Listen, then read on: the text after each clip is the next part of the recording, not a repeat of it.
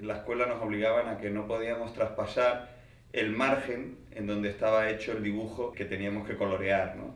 Y siempre tenía una grandísima frustración porque yo siempre traspasaba de alguna forma ese margen, ese dibujo, y mis colores siempre pasaban esos márgenes, ¿no? Y recuerdo que me llevaba muchas broncas de mi profesora porque no podíamos hacer eso, ¿no? Y a mí me generaba muchísima frustración, ¿no?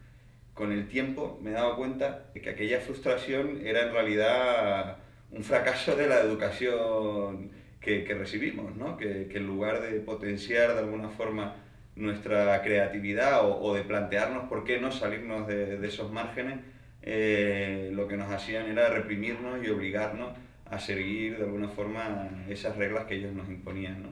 Y bueno, aquello a mí me frustraba y con el tiempo me he dado cuenta que lo positivo de todo era salirse de ese margen, ¿no? Y empezar a dar otra forma a esa paloma o a esa casa o a ese coche que nos obligaban a colorear, ¿no? Bueno, los márgenes en el cine es algo, yo creo que bastante difícil de definir, entre otras cosas porque creo que definir margen en el cine supone asimilar que existe un centro, ¿no? O un núcleo, ¿no? Y que todo lo demás está en el margen, ¿no? Yo personalmente no considero que en el cine haya un núcleo ni un centro, o sea, creo que prefiero pensar en el cine y en la cultura en general como algo bastante caleidoscópico, poliédrico, o sea, que se va moviendo en diferentes direcciones y que es muy difícil poner un centro muy claro, a pesar de que siempre se empeñen en ponerlo. Y ahí me cuesta bastante encontrar, ¿no? Si lo que hablamos es de márgenes, en este caso en concreto, yo sí que lo entiendo como un cine al margen de cierto modelo industrial o bueno, digamos, de una cierta forma de producir cine en España. Y entonces ahí sí que es cierto que existe un margen cinematográfico que se mueve no necesariamente al margen de ayudas o no, pero sí que se mueven otros caminos que creo que en el cine, una vez que se hacía en España y que todavía se hace, estaban ya bastante trillados, sobre todo a nivel de visibilidad. O sea, la gente estaba muy acostumbrada a ver un tipo de cine, a asociar el cine a un tipo de películas, que normalmente son las que después se ven en los premios Goya, y creo que ahora sí que existe otro tipo de películas que no se asemejan a esas que tiene tanta gente acceso, ¿no?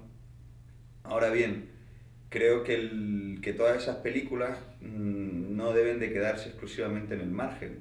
Creo que son películas que deben acceder, a las que debe acceder todo tipo de público, ¿no? Porque yo no creo que sean películas minoritarias, ni películas intelectuales, ni películas complejas, ¿no? Lo único que tienen es otro lenguaje, pero que al mismo tiempo son accesibles para todo tipo de público, ¿no?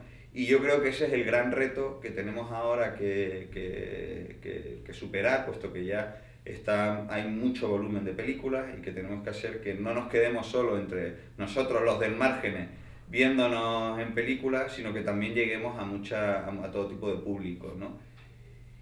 Y también creo que es algo que debemos tener muy claro, que tampoco debemos hacer del margen un núcleo, ¿no? O un centro. Debemos siempre pensar en los márgenes del margen, ¿no? O sea, debemos siempre pensar en ese cine que se está haciendo y que probablemente no conozcamos y que nos cueste mucho acceder a ello, pero que la posición del que se quiere mover dentro de este terreno debe ser el de ir a la búsqueda, ¿no? O sea, no debemos tampoco acomodarnos ni en el cine que hacemos ni en el cine que vemos y estar siempre a la búsqueda de esas películas que están en un terreno marginal, ¿no? Hombre, ¿Qué pasa, Jorge? ¿Tú no te has grabado aquí o qué? Perdona, tío.